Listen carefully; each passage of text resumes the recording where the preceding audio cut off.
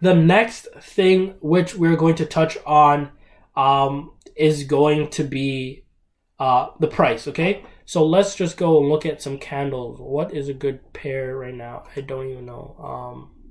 We can just look at this. We can just look at this, okay? So let's talk about the price. If all you guys have the free course, and the way this pretty much works is, if we're looking at the anatomy of the candle, we know, let me find a really good one. Let's just go to this. We have the high, which tells us high optimism. This is the people feeling at its best, okay? Here we have the low, which is our low of depression, which tells us the people were feeling at its worst, okay? Ultimately, you have the open of the candle, and you have the close of the candle as well. So we can just see the relay of emotions, optimism. The optimism can't be held, right? Not only are we getting to high points, but we're closing down below. So even though we're feeling some optimism during the period, ultimately by the end of the day, we're feeling worse. We're feeling worse. We're feeling worse. But you can see by the momentum that, let's go back a little, that it's small, a bit bigger, and then a bit smaller. We can see some more optimism starting to come in. The next day we get more optimism. The candle actually closes green to show you we're feeling a bit better than we did yesterday. And we see more green, and more green, and more green. Okay. And if you do apply the time frame, go to the time frame analysis page, you can apply top-down analysis to be like, okay, if the weekly is up, I can be on the 4-hour looking for buying trades, for long trades, things just like that. That's really as simple as the anatomy goes. Up means up and down means down. It's the same thing we're taught, whether it's in school, whether you're learning how to drive, and it's the road lights. Green means up, down.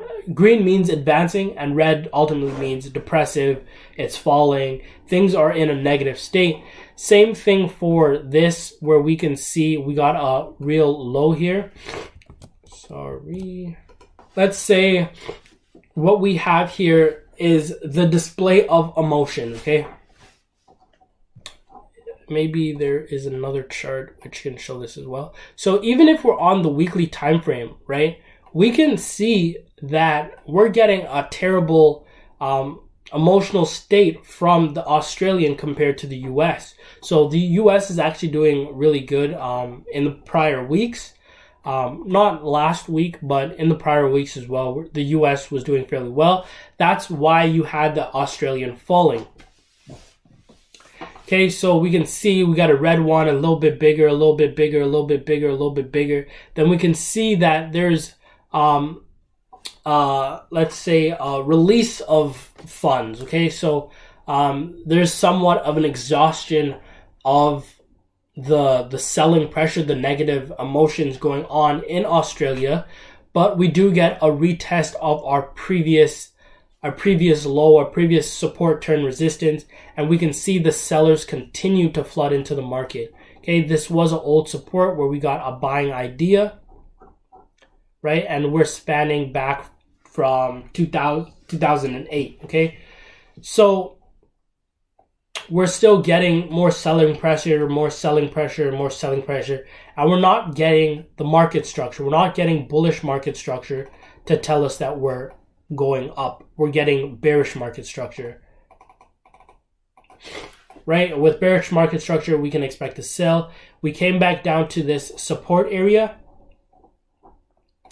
which spans back from 2013, right? So you can basically see the world is going to be trying to reject that area from 2003. We're in 2020. The world doesn't want to be in the same financial state, pretty much psychological and financial state, as 2000.